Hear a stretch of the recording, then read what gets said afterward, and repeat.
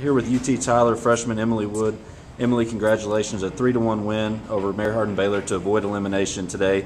Also the first win for UT Tyler's program in the ASC tournament. So just talk about how that feels. It's great, especially coming off of yesterday. We definitely didn't come out and play our game. You know, we were facing elimination, and we knew we had to come out and step it up and really just play like we know how to play, and we did, and we pulled it off, and it feels amazing. Now talk about that first set. Came out on fire, 25-9, and really made a statement. So what was the key to that? Well, we knew who their hitters were and who we needed to stop at the net.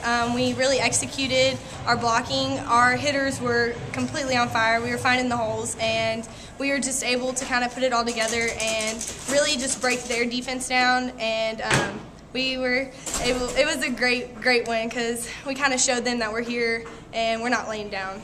Congratulations. Good luck the rest of the way. Thank you. Thanks.